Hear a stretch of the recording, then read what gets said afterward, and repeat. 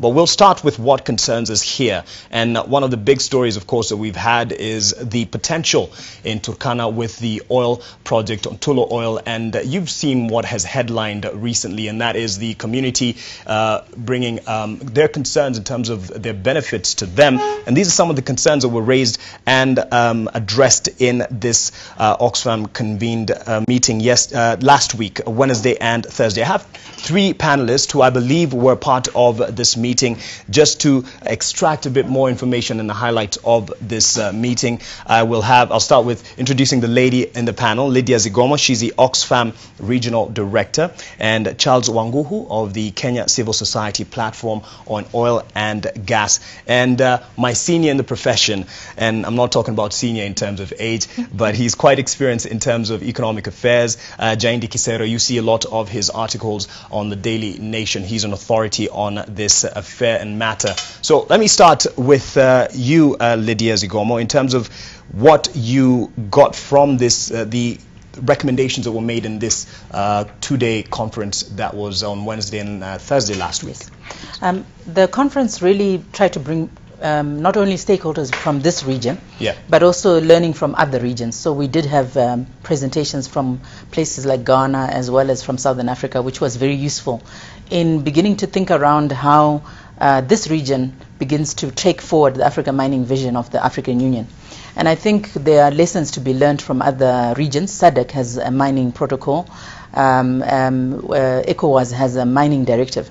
So this issue about a regional mining agenda around particularly oil and gas, and how we begin to articulate our African identity in relation to mineral rights, and how we want to see extractives industries working in this region. Okay. And seeing that not just as an issue for the governments of the day, but also for the local communities, of course, as well as the private sector who are involved in the extractives industry. Right, but there seems to be an issue, first of all, domestic issue in sorting out the extractive industry in some of the projects that we have before even looking at the East African region.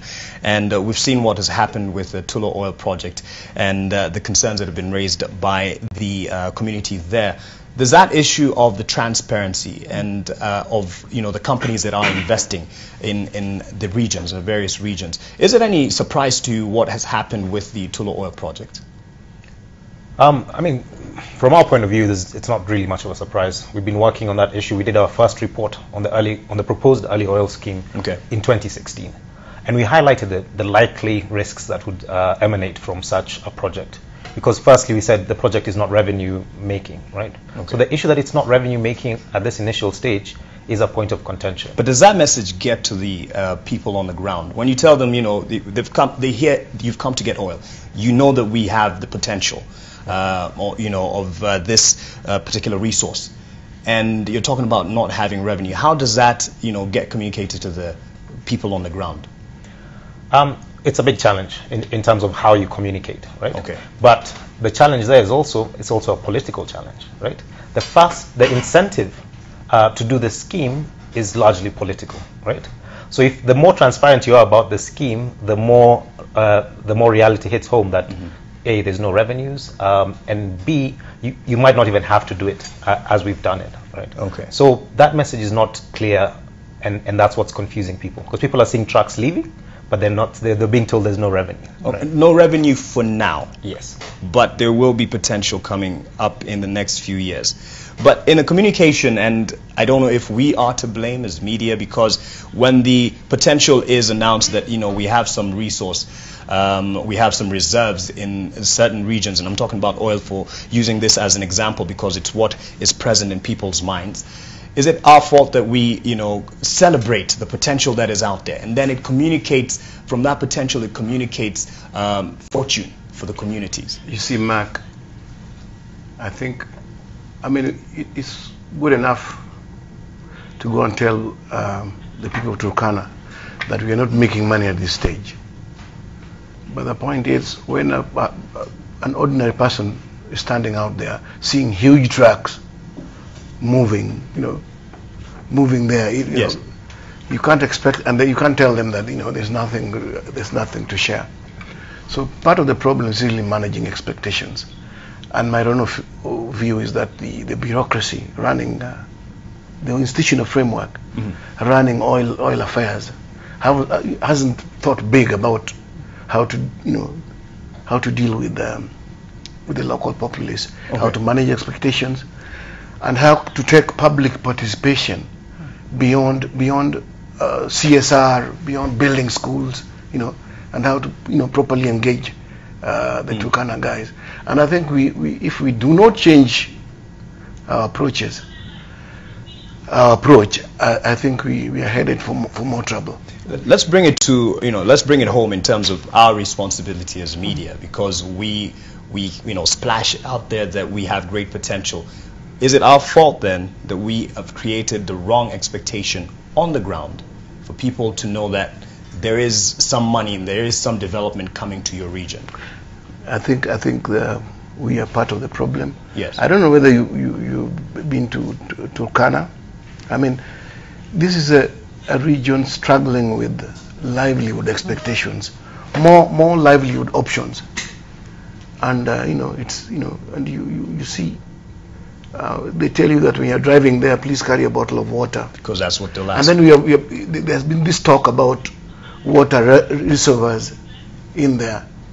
So I think we have played a role in terms of exaggerating what the people there ought to expect. Okay. I think we the media have not taken a big interest in what the oil economy is going to look like and how it's going to impact on situations like Turkana. We'll get to the figures and what great potential that indeed is realistic to expect. But in terms of your recommendation then in communicating these prospects and possibilities, because that's where it starts when the community hears, forget, first of all, just keep EAC on the back banner for now, for the community on the ground, for whatever extractive potential we have, whether it be oil. What recommendations do you have in terms of the communication that is put out there?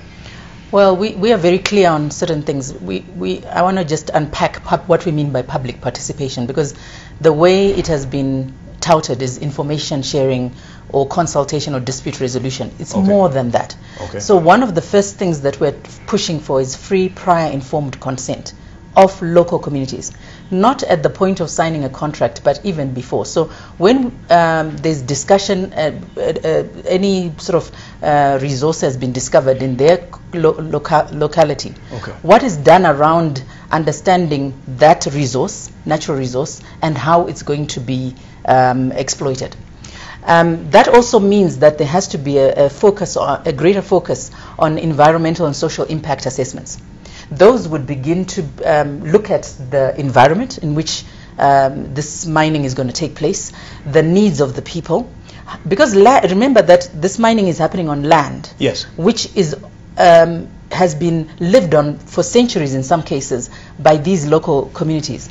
Land is part of their essential identity. So it's not just a thing like we shall displace people and we'll have a resettlement action plan and people are happy to move on. You've got to think about what comes with that land that will be lost when they are resettled, and how you will compensate for all of that, and their own role in articulating their identity, what they need and what their expectations are.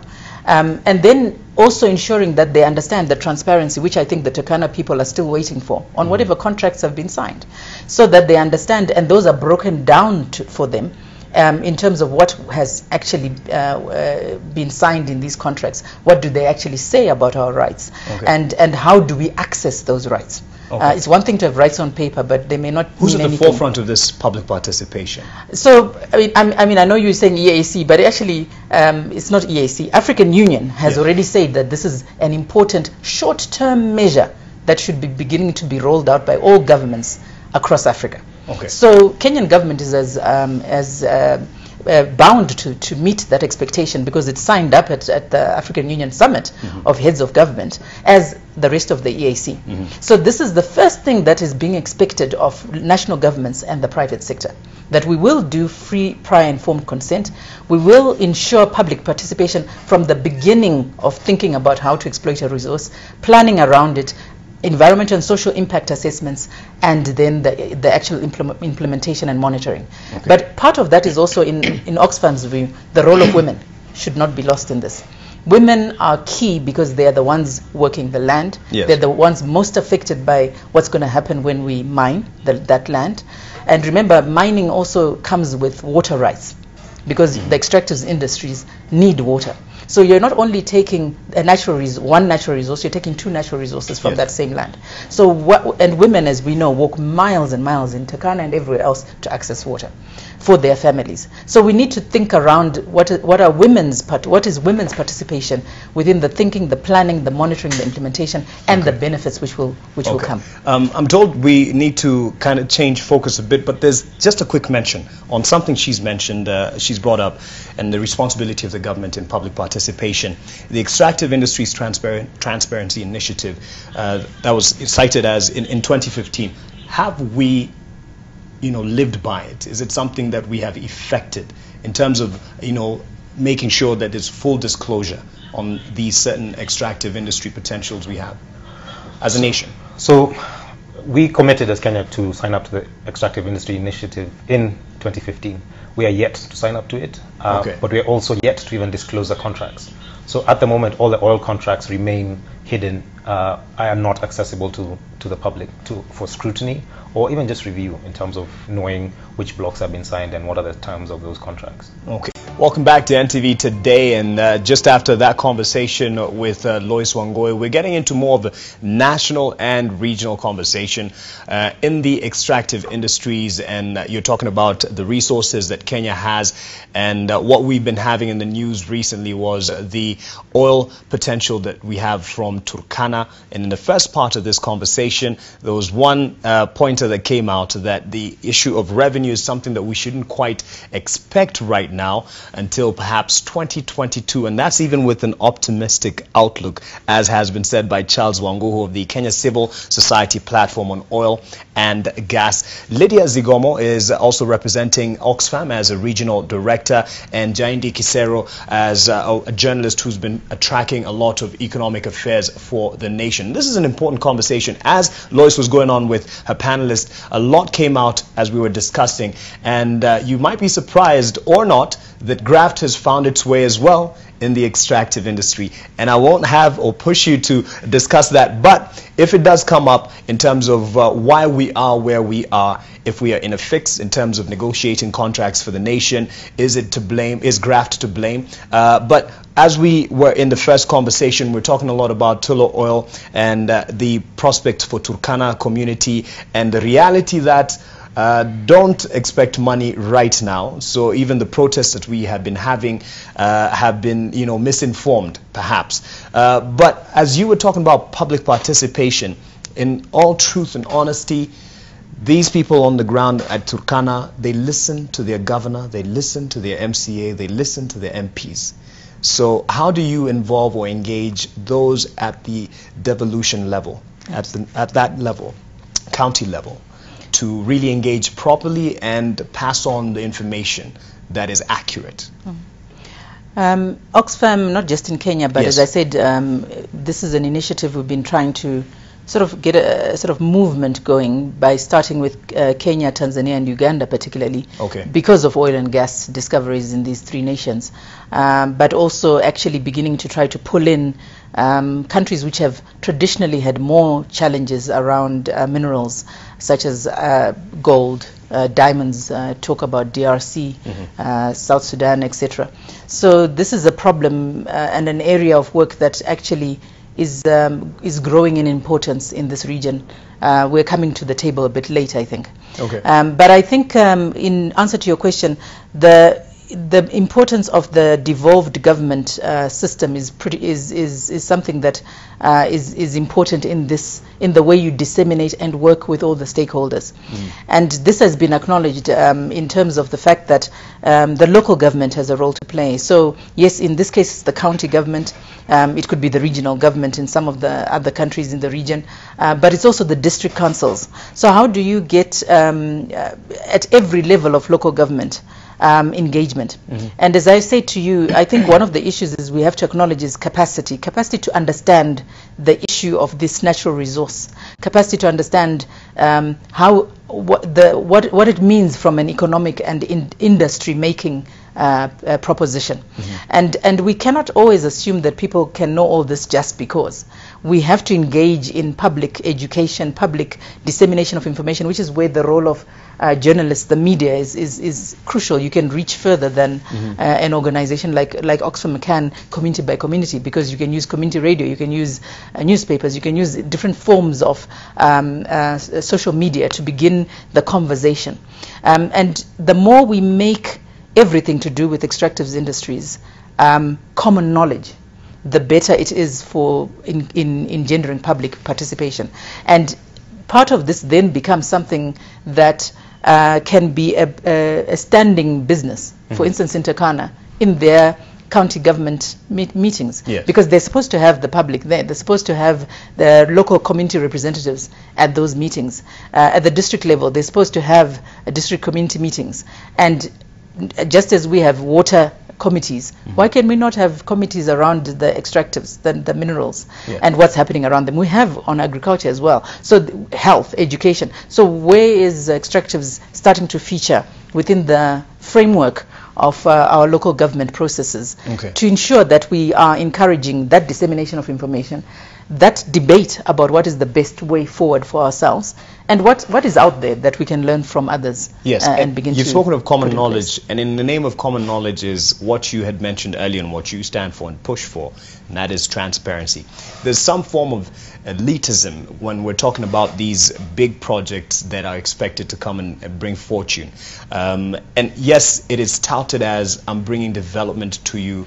I'm talking about the governors who speak about these projects and potentials in their counties, but it never really is a conversation in terms of when engaging the contract. We're talking about the contracts. When engaging on that, the people, the impact it has on the counties, they don't seem to be at the forefront of consideration when people are signing this. For instance, now it came out that it's not just Turkana. There are other counties that this project will touch going into 2022. Can you just elaborate on that? Yeah, thanks, Mark. The issue that we need to start addressing and bringing everyone on board is that, for example, if you get a resource in Turkana, it has to get to the coast for it to get to market, right? Yes. If you get the same resource in Baringo or Ajir, again, it's the same. You have to get to the coast, right? So how do you bring, for example, all the counties that are involved? So from Turkana to Samburu, Isiolo, Meru, Garissa, up to Lamu, how are we bringing all those counties to engage on the issue of oil? Because we're talking about the pipeline. Yeah, the pipeline will pass all those key areas, right? And like I said, I mean, tomorrow we could find oil in Baringo, or we could just find it here in Kajiado, again, which there's ongoing drilling there.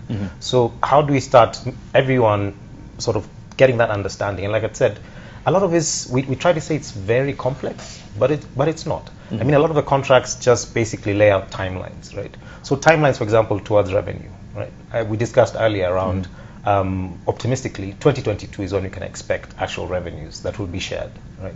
But we're 2018 now discussing the percentages, right? So if you agreed 5% in 2018, and I'm seeing trucks leaving, then how can you justify telling me that, no, the revenues will only come till 2022? It's because we're also not being honest brokers in terms of how we're engaging with the communities, right? Yes. So you have a lot of personal interest coming in, and so you're seeing a lot of sort of political interest as well being masked when it comes to a lot of this public information. And that's causing challenges in how we develop this sector. So we have a lot of potential in the sector, but then there's very many pitfalls as well. Yes. And I think if we are to judge by the current experiences now, we're already falling into the pitfalls before we actually achieve the potential. You've used a more diplomatic word, falling into the pitfalls. I want to use one that's a bit more direct, and I think it resonates with you, Jaindi. Have we screwed ourselves over already in terms of this project, for instance? I'm very scared, especially about what's happening at the county level. You know what counties are? These are entities that can't even absorb, having problems absorbing the revenues that are coming from the national revenue. Yes. That's coming from the national government. Yes. And the issues of corruption, they don't have systems and all that. And I'm scared that if we are throwing more revenues at them, right? I'm also scared because, you see, after the 2010 constitution, that constitution left us with a very elevated sense of rights, members of the public, with a very elevated sense of rights. And the Hakietu phenomenon. I know what, you may know what happened to the Longonot power project, where communities just, killed it. And then there's a reason, a group of local politicians who are very good at funding issues, working with the, carrying backpacks in every seminar that's going on in the Turkana region. Yeah, it's a bomb waiting to explode, and we could end up with these Ogoni type things if we do not think about this thing well and structure it and disseminate information and get them engaged. Yeah, okay. the way they ought to. Right now we're trucking the oil, and it's in the, perhaps you could call it the testing period of phase of the project. Do you see potential in that piping, the pipeline for the nation and revenue for us? You see, the best organized oil producers make sure that the state invests in every stage of the supply chain. That's a bit selfish, wouldn't you think? That's what we should do. And it shouldn't just be ours only. We can own the oil if we had a strong national oil corporation, which we don't, because our national oil corporation is not even involved in this conversation. Our Kenya pipeline, which has been the only pipeline in the region for many years, we've been running a pipeline for in excess of 30 years. There's no other one. Yeah, in the East African region, and we have capacities. And just the other day, just right now, we are supposed to have finished building this thing Zakem is doing. Yet, if you see the plans for the pipeline, right? And I had access to something done by an advisor, an investment advisor. The parties hired, the parties, namely Talo, Mask, and the state, and all that, right? The thinking is that we have a pipeline that is owned by us and them. Yeah, the storage facilities, the refineries. We are not going to be playing in all that space. So I think the big issue here is national interest. As a country, have we defined our national interests? But and Lydia, you mentioned earlier when they come in, they're experts at negotiating these contracts and the deal and what's sweet for them. So should we be repositioning ourselves? One country that's been mentioned is Tanzania. Should we be repositioning ourselves, or kind of re-strategizing how we engage with partners, international partners that come in to help us, explore the fortunes and resources that we have? Yes, I think we do. We need to be doing that. And we were talking during the break about the need for that not just to be at a national level. So I fully understand and support your thinking about national interest, but I think also the regional interest. Because these resources are often, as we will find in time, can also be across nations. And therefore the cross-border interest is key, and also even how we export, etc., may also involve other nations, depending on whether you have access to a coastline or not. So the more we begin to think of the regional interest as well as and alongside the national interest, the more collective power we have to shift the goalposts, because these companies are working across our countries. Yeah. So in my view, the governments need to see that this is in their best interests, to actually come together and collectively beginning to articulate the regional interest and how they skill themselves up with the right support to be able to negotiate better, to be able to think about what are the different alternatives if we don't go the contracting route. What else is there? Is this issue of a fund or whatever you want to put in place, but think it through and think how you'll make it actually happen. But also ensure that you protect each other, because the collective also means we're talking about the issue of then the fact that there are bilateral relationships and that are linked to the contracting relationships with the companies that Charles was mentioning, and I think understanding that it's not just the company you need to think about, but it's the national government from which that company is based, yes. Who may come in support of their company. So the more we are as a collective coming together, because we have the resource that they all want, the more we can also have safety in numbers and more of a critical mass to push certain agendas we cannot push individually. Would you say Tanzania, and I'll throw it to you, Charles, in a moment, would you say Tanzania is looking more inward? He mentioned something about Magufuli's newfound campaign against what he feels has been a raw deal for his country. So would you mistake him for looking inward first, dealing with Tanzania? I think he needs to understand that what he's dealing with is sometimes not just affecting Tanzania, and will not just be resolved by Tanzania going it alone. Okay. And therefore how he brings his fellow statesmen from neighboring countries into the same discussion, for them to begin to see their national interests as well in the same fight that he has going on would actually be key. I think, dare I say it, I think there's something to be said for someone like President Kagame and the way he does his thinking around the vision, the national interest, but also not necessarily being divisive within that, but finding a way where it can be as much as possible when you're talking about the pipeline. I want to make a sort of link with a different sector. I visited a national treatment and storage plant, big one that they've set up with the support of the a Turkish company and the Turkish government. But the government of Rwanda was thinking ahead. They were saying, okay, we don't have the capacity and skills right now, but how do we go alongside this process such that we can replicate and duplicate it ourselves elsewhere? And therefore we begin with them, but we know when to take over from them and actually make it our own. And I thought... But they know this. They know you want to take over. Yeah. So wouldn't they put some measures Yes, but it's how you understand and are guided by your understanding of how to negotiate a win-win.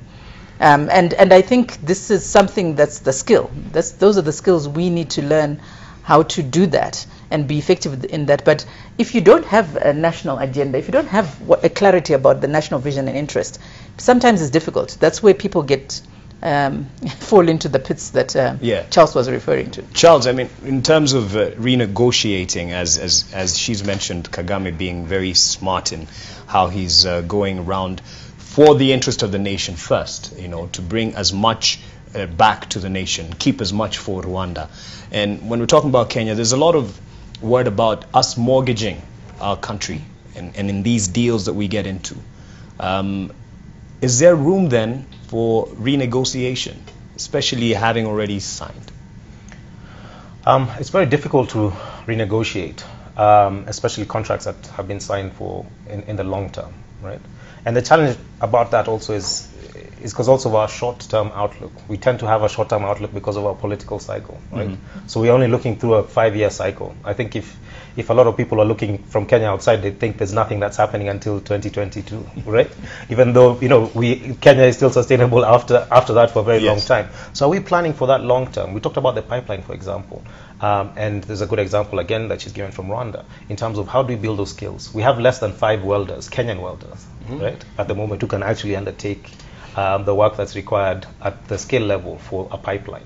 So how long is it going to take us to build a capacity for us to be able to build our pipeline, right? It would mean that, again, a more extended period before we get revenues, right? So is that a sacrifice that people are willing to make at the moment? And that's the challenge, right? I want to just touch a bit on the regional aspect, because I really wanted to comment before. We are also failing in terms of that regional cooperation. Now we're building 2 pipelines.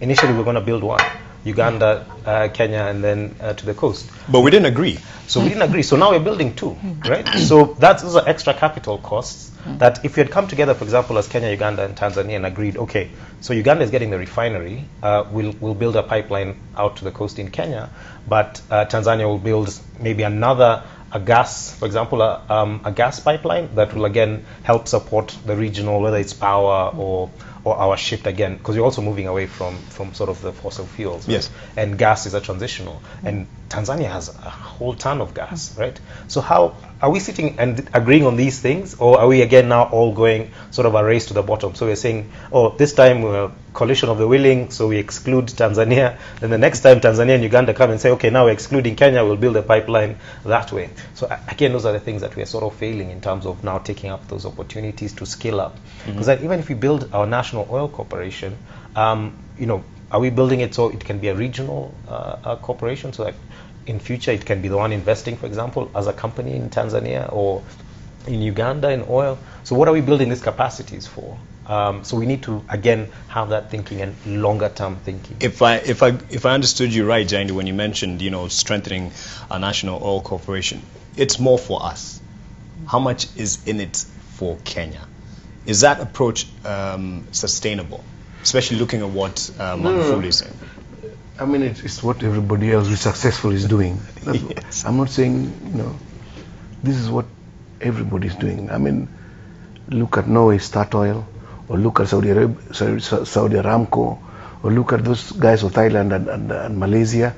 All of them have the very strong national oil corporation. So that you're saying, okay, if you're building for us a pipeline, okay, come along, I'll take 40% of it. Or I'll take 6% of it, you take 40%. Then you have national interest, you know. Then secured. You have, and then you're secured, and then you have capacity. That's basically that's what I'm saying. Look at the national oil corporation that we had. The bloody thing has been existing since '78, I think. It's a shell, yeah. And they're not even involving them in this process. They are involving them in the sense that they give them some blocks. They have some blocks which they're sharing with some Japanese, I think.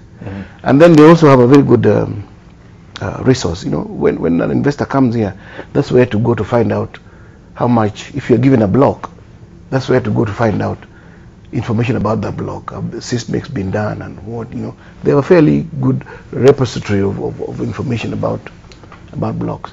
But beyond that, it's just a center for games being played, for politicians stuffing boards with their relatives and all that. That's all it was. But the institutional respect in this sector is Kenya Pipeline. I mean, you've heard all the stories about corruption and all that. Yes. But we have a strong national institution there, yeah, which has run a pipeline for many years. Two, they are building another one from their balance sheet. They borrowed money from their balance sheet, yeah, and are finishing this. How are we involving them in the new pipeline? Can we really afford to leave them out? Which is what these guys are trying to do. In the long run, if you're talking about affording, Yeah. and you just described them as a shell, Yeah. what's wrong in engaging? Perhaps they're known to be well placed in putting infrastructure. Chinese, what would be wrong with that? They'll be fast, they'll be efficient. There's nothing wrong in involving Chinese. What I mean is, in engaging with Chinese, what should be upmost is national interest. They should come and work for us. I mean, if you look at the service contracts that I talked about, the guys who you engage with have come to work for you. The oil is yours. Dig the oil for me, and I'll pay you. Yes. Transport, and I'll pay you. You know, that's the trend with service contracts, which most of this Arab world is Yes. using. That's basically what I'm saying. National interest, Yes. and long-term national interest. Right. Yeah. He mentioned this, you know, when it's talking about service contracts versus PSAs. Could we elaborate on this just for the layman, the service contracts, and why, you know, they might be a bit more favorable now, or it's what people are leaning towards over the PSAs and what those are? Yeah, I mean, so there's been a transition in terms of how people contract and how people look at contracting in terms of benefits, right? So the service contracts is you bring in someone who's just your contractor. You're not sharing profits. You just pay them a fee, Yes. as you'd pay, for example, a plumber, right? But now our challenge is, in Turkana we've discovered about 1 billion barrels. Yeah, so we're still very at the lower end. We're not Absolutely. We're not a Libya, you know, who has 400 barrels or 400 billion barrels or Saudi Arabia, right? So we are not at that level. So in terms of, it's a challenge when you're coming to negotiate when you have a small resource. It's a whole different thing when you have a huge resource and you're saying, look, we are speaking on our terms. So, I mean, for Kenya, what we need to do is to have this the Turkana project as a standout project where we say we're able to deliver in time and all of those things without any challenges, so that we can say now we're an oil producer, then now we can negotiate better contracts. So you can get better contracts, but if you have a model where you say, we're doing very well. If you have a situation like we have now where we have stoppages every time, then when you go to market, people are not going to be as attractive, because then what you're trying to do is attract capital. And like I said, to bring again the regional challenges, you don't want to be, when you're competing with your neighbors like Tanzania or Uganda or Ethiopia, for example, around the same, trying to attract the same capital, then you have to put a good deal in front of the investors. Yeah, and he's mentioned something, and I want you to mention or talk about the service contracts and PSAs and how we can perhaps move what we should be moving towards in terms of having a sustainable and more conducive, profitable outlook for a nation. But he's mentioned competition. That kind of fights what this cooperation that we would want to have, because in the name of competition, and that's why we have 2 pipelines now. If you sleep on the job, I'll want a deal that is more favorable to me and will bring more revenue to my nation. So can there be a balance with the competition and cooperation that is expected? I think it's a challenging one to have a balance. Because obviously the person with better resource of that natural resource is in a better place than someone who has got less of the same. And unfortunately, we come to the point that Charles was making earlier about what's driving some of the decisions that are being taken and doing the things that are being done in the countries. So the motivations behind why leaders decide something is valuable, or their legacy, maybe things that from a more objective point of view, you might say maybe that shouldn't have been the issue. But once that's in the room, then the ways in which we are all able to negotiate with each other change. The game changes, because cooperation or collaboration becomes challenging to achieve. I do think there are those who have it easier than others. But I also think that firstly, I think that, at the conference that we had, there were those who were even challenging the issue of contracts and saying, why are we going the contract route, because we are not doing that well with it. Why don't we go the policy and, just having a good policy framework or a legal framework that provides maybe a better overarching framework from which then to do these arrangements within the extractives industry.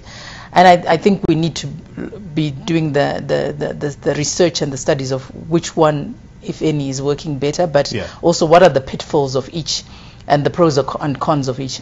But I think the point Charles is raising is something that is difficult to deal with, where the parties at the table are not coming with equal an equal position or power.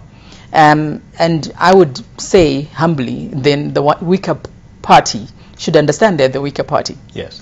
And we should allow the other party to, who has more of the resource and everything else, to have maybe a bigger say.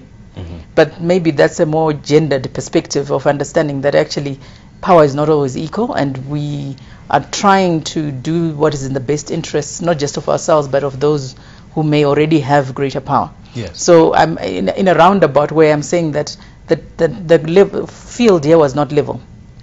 And instead of people having walked away, maybe they needed to come back and understand the field is not level. Our interests and what we can get out of this is less than someone else, because we just have less of the resource. Okay.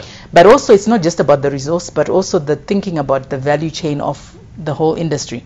Because I think we get so caught up on mining. I was just interested in looking at the figures of those who are actually employed directly in mining. So Tullow, in its 2017 annual report, directly in mining was 1,000 jobs. Total was 11,000. in their exploitation and development, exploration and development sector. So actually, mining itself is not going to create a huge boom of jobs. And therefore, while we need to take care of the issues around protecting our national interest, we also need to understand that the mining venture itself is not the end of the road. There are other ways in which we can create better employment opportunities, better benefits for ourselves as a nation and our people through the value chain. So looking at all the things that follow that mining industry and thinking about how are we also negotiating to get the best out of the creation of jobs along that whole value chain. Okay. So that it's not just about the mine, it is not just about the resource, it is all the industries that will come out of and arise from the service industries, etc., all supporting that mining venture. Who's getting the jobs? Who's benefiting? Think the long term, think holistically, and ensure that you're not losing out on all of that. Okay. And you could even, by the way, you can also be clever. Again, I use the example of President Kagame. Yes. Chiseni and Goma. Look at what he's done on his side of the border. So you can also benefit from something that is actually on the other side of the border in other ways on your side, by thinking about those service industries, by thinking about the holistic vision of what is required to actually make that industry and related industries work. So I think we need to really be thinking differently than we've been thinking. Okay. And in doing that, maybe our negotiation power rises, not just focused on just how much of the natural resource we have. Yes, but we might be talking about this in the name of creating information and putting it out there in terms of what we should be changing or re-strategizing to bring more for the nation. But when you're talking about the service contracts or the PSAs that you've mentioned, at first I didn't get a clarification on what they really mean. You've talked about the service contracts, but the PSAs, those people negotiating this are at the top. It doesn't sound or seem to involve the communities that it impacts. But explain further why you feel the PSAs are, service contracts are better than the PSAs. I cannot sit here and claim that I have the interpretive authority on whether a country should go PSA. Yes. No, but in terms of best practice, what has been working? I can only say what can see in the public domain. Yes. Which countries are going PSAs and which countries are going service contracts. And what I find persuasive with service contracts is that if the law says that oil first says that the law belongs to me, you can come and help me build the process and I pay you for it, and that PSAs, you end up with a better yield for the country in service contracts than PSAs. And I think that's one of the challenges Tanzania has come to. Some Tanzanians are just asking a simple question: how about us? Yeah, that's what Magufuli is saying. Am I getting enough, right, of my own resource? And then they find themselves, they found themselves, their hands tied in all these PSA contracts and other things. Now they're doing they're like trying to, untangle themselves. Which is also a big political issue, which has implications in your relations with other countries and trade contracts you have signed. So I'm not. That's why I said I'm not even too sure that I'm convinced that they've done the right thing. But at least it starts by asking the questions: how about us? Yes. Where's the national interest here? And that's really what people are asking on the ground as well. I mean, there's two questions there. The first question is whether we know what we have, right? Yeah. So if you don't know what you have, then the PSA helps, right? Explain what that PSA is. So the production sharing agreement, basically, quick and dirty of it, is you get someone to come in, invest in finding out what you have, right? And then if they find something, you share. If they don't, then that's their loss. They walk away, and you're fine, right? Because you have not spent any of your own money. Is that the case with Tullow? Yes. Okay. So if they didn't find any resource, so they said they've spent now almost $2 billion US. If they spend that money in terms of seismic and drilling and didn't find any resource, then they walk away, and that's their loss. Yeah. Okay. But now that they found something, now we have to go back and say, okay, we have to pay you back for what you spent. and then we'll share the profits that come from it. So in a frontier country, that makes sense, because what you also don't want is your government spending $2 billion of taxpayer money on a gamble that they might not find a resource. Yeah, and so that's the challenge of the production sharing agreement, right? It's perfect if you don't know what you have, but if you know what you have, then a service contract is better, because again you get all the revenues and things. But the production sharing contract you share. But now, as he's mentioned, Magufuli finds himself in a fix because you have breach of contract. How do you get around that?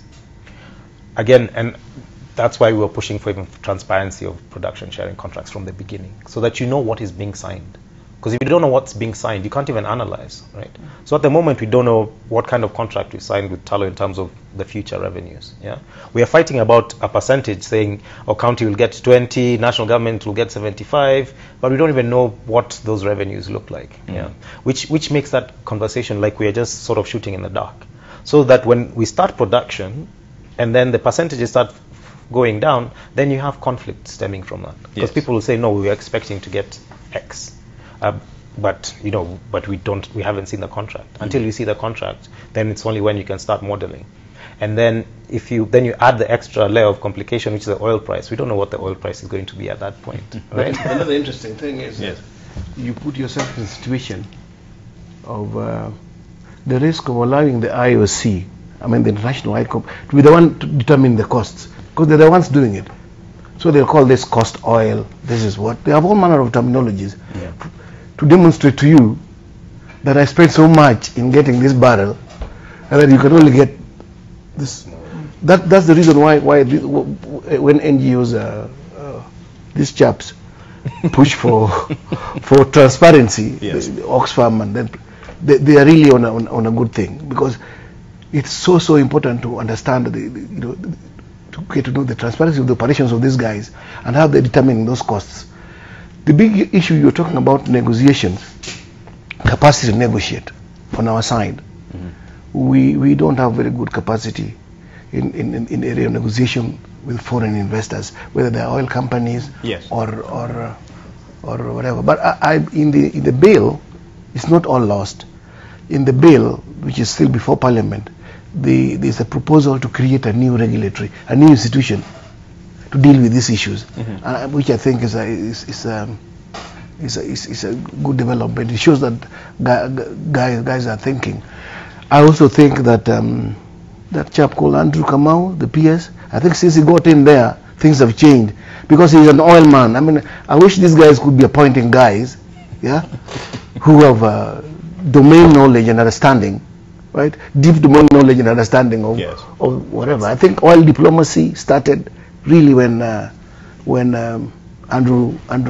Kamau got in. But let's see what they'll do after the bill is passed, and what kind of institution they want to create so that we can start having the big conversations we are talking about, PSA or whatever. How do we transit national interest?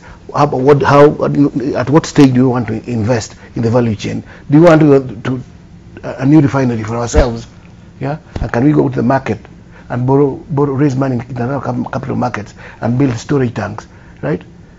That, I think, then we can start moving that way. So we are really waiting for the bill and see what kind of institutions we'll come up with once that bill is in place. Lydia, when you talk about, because you deal a lot with the region, and when you talk about the transparency of these contracts, don't you face the challenge of having a country tell you, this is between us and the investor?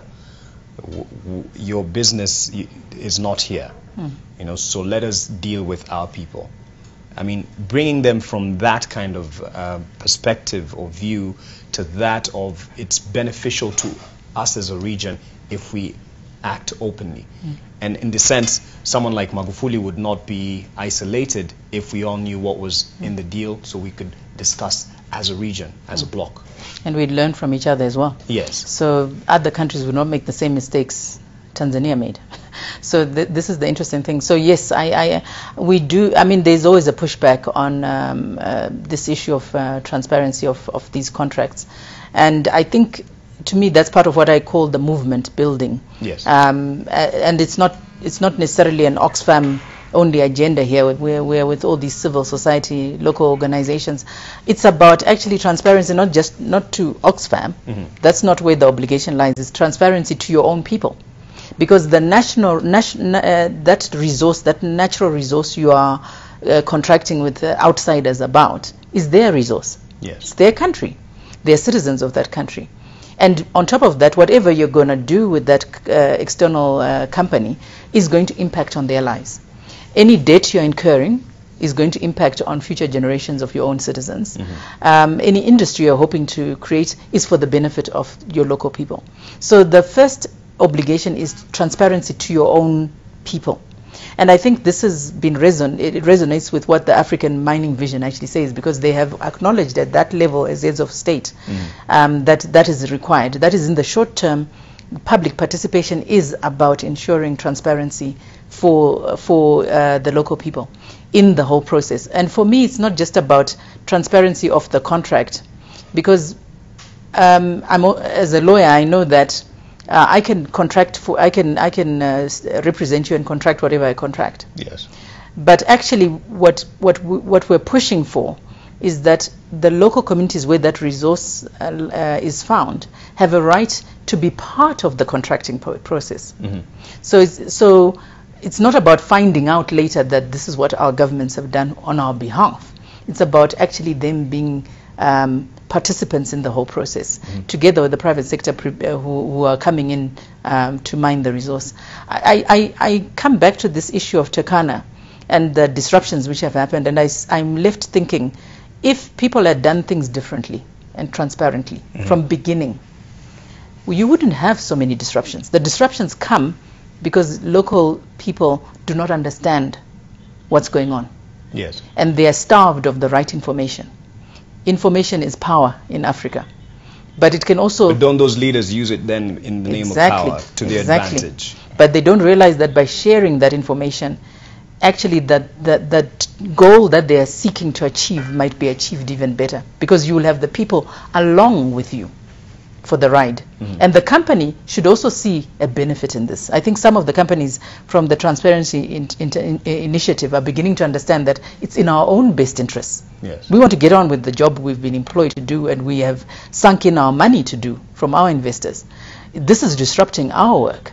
So actually, it's also to an extent a benefit to them that they be the communities be fully engaged and participating and understanding what's going on, so they are not disrupted in the work that they're doing. So to me, it's a win-win for government, for private sector, and for the local community if they begin to see each other as equal parties at the table from the beginning. And I'd want you to comment on the issue of duplicity in terms of the nation. When an investor comes, they might find an issue where they're dealing with different ministries, and that brings a challenge in terms of making a deal and really getting to work.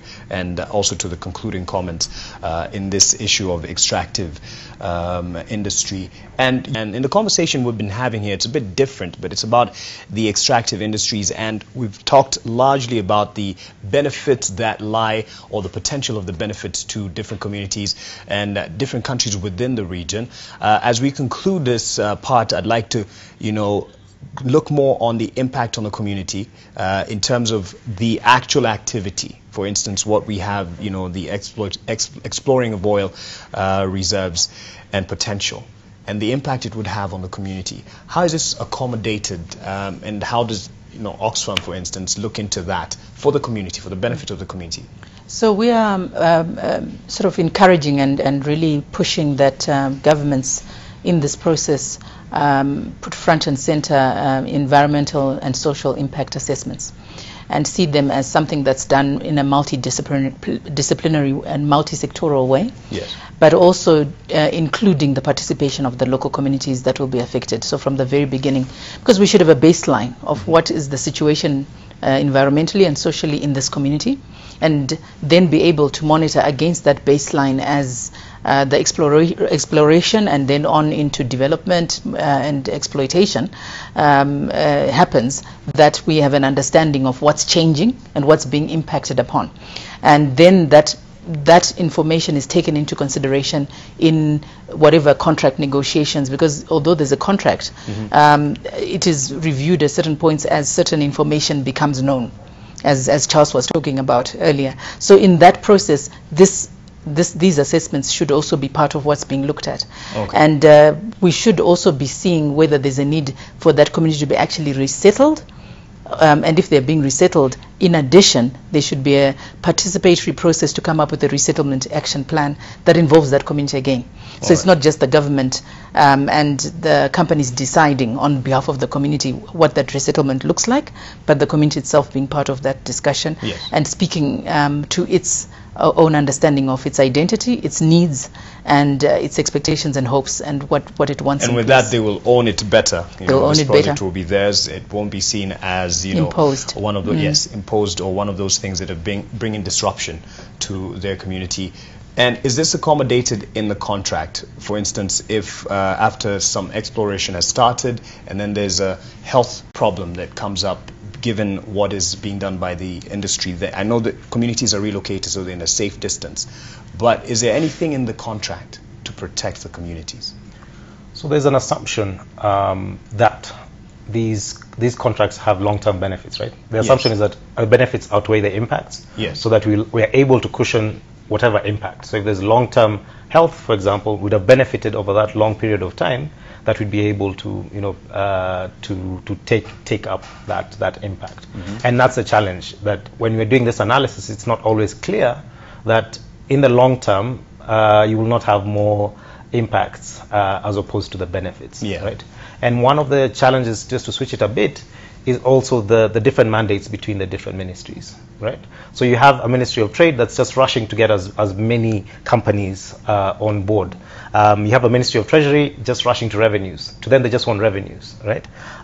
You have a the Ministry of Trade is also signing, for example, double taxation agreements to just again attract more investment.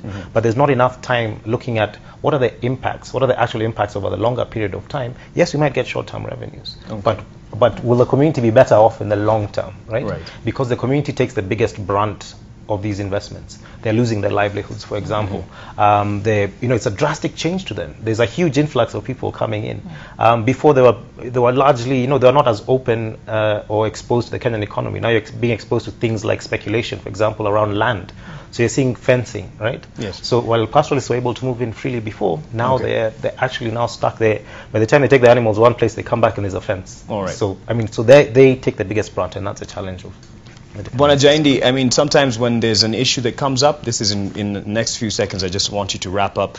We have the challenge of sometimes cover up the story, because in the name of development, this project is bringing more fortune than what you're talking about, the impact on the community. How do we balance that, the interest of the community and the development agenda? The big problem we have in the media is that we present it as fortune and not development. There's a difference between quantitative development and qualitative growth. Yes. And I think we really need to rethink rural development. It's good enough. These oil companies will build schools, sink boreholes, and not enough. But what it is, if you have a rural community with schools and whatever, when members, they have assets, when the members are suffering from malnutrition, we want to see very broad, comprehensive programs, including cash transfer programs. Okay. Yeah, I'd like to see guys given chapa, so that the community sees value. All right. Yeah. I'd like to wrap it up at that point. Sorry to rush it, but we're out of time. But we've had a good time to talk about the extractive industry and some of the prospects, some of the things that we can learn, some of the things that we can transition into for